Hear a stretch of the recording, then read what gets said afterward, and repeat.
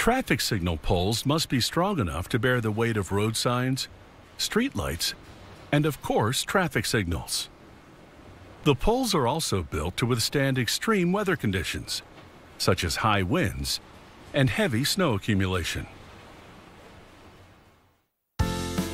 Traffic signal poles are made of high-strength steel. Years of weather exposure can cause corrosion, so the poles are galvanized on both sides for protection. Each pole has a welded plate to connect it to a perpendicular pole. The poles are made out of these steel sheets. The steel arrives at the factory in one large roll.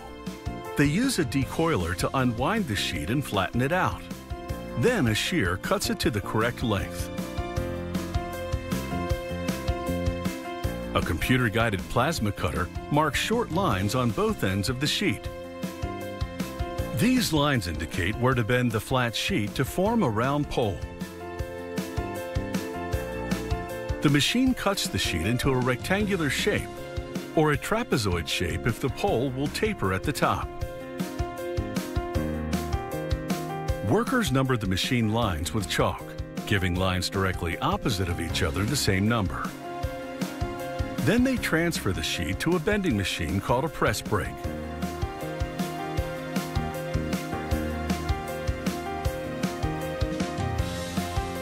The press brake bends the sheet along the marked line to a pre-programmed angle.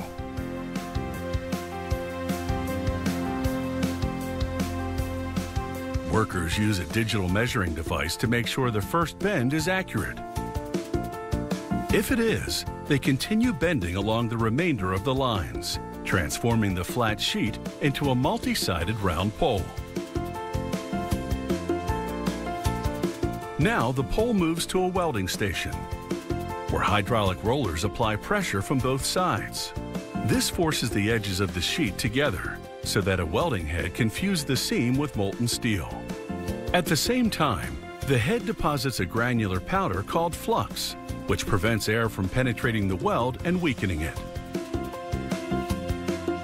Workers place the pole in a hydraulic press, so it doesn't warp as the seam weld cools and shrinks.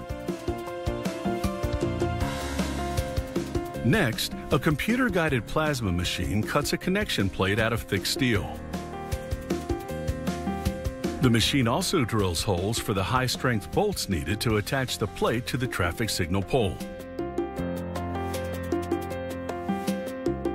Workers center the connection plate on support plates they've already welded to the pole.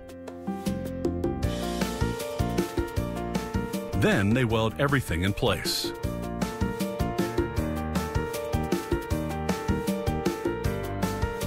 Next, workers weld a base plate to the bottom of the pole. It has holes for the anchor bolts, which are used for securing the traffic signal to the street. Workers inspect the welds with a testing device. It uses an electric current to magnetically draw colored powder into any defective area. The factory ships the finished poles to a galvanizing plant, where they're dipped in a series of wash tanks. The plant's tanks are deep enough to fully submerge the poles, so they can treat both the inner and outer surface at the same time. Now, the poles go into a vat of sulfuric acid. This bath dissolves the more stubborn contaminants that washing can't remove. The next tank contains a chemical that weakens the surface of the poles. This allows the galvanizing metal to penetrate the steel rather than sit on the surface. The final tank contains molten zinc.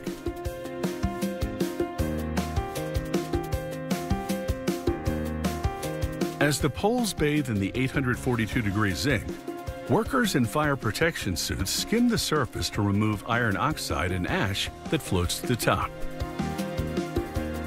This keeps the freshly galvanized surface clean, as the poles are hoisted out of the tank and set aside to cool. Because they're galvanized rather than painted, these poles are able to support traffic lights, signs, and street lamps for 40 years or more.